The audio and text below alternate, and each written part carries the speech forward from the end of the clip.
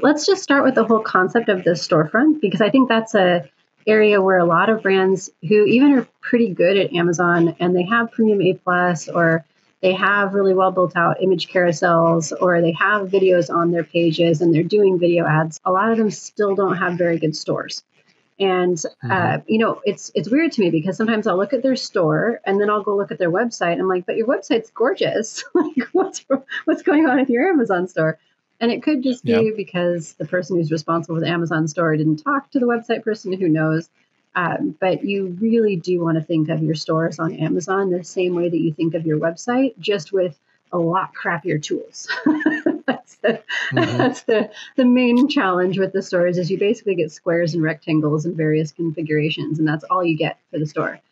But the whole concept of the store, the thing that I like about the store is that it makes it possible to have a whole bunch of different benefits all in one on Amazon. First, your whole product catalog is in one place to make it easy for someone who landed on one item, but they're like, oh, I love the brand, I love the concept, but maybe do they have something with higher wattage? Do they have something with more storage space? Do they have something a little bit longer? Maybe it's a dress I like, but maybe I want to see if they have it in midi or in maxi length instead of the length that I'm looking at.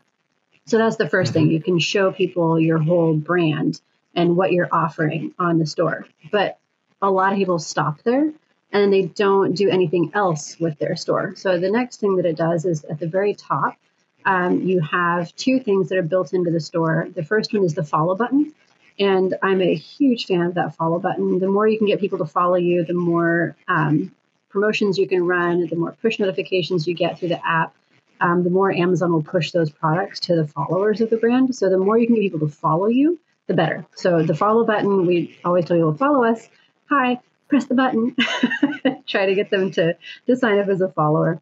And then right below that, if you're running a live, that's where that shows. Your live stream will show right there.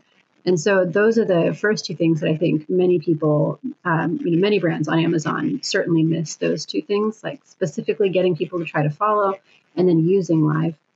And then the other thing that I like to remind people of it as a store, it is the landing page for about half of the ads that you can make on Amazon now. You can do storefront ads that land wholly on the store, so like store spotlight ads go straight to the store no matter where you click.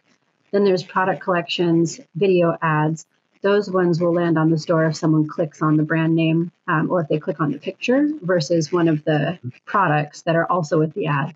And then you can also do sponsored display straight to a store now too.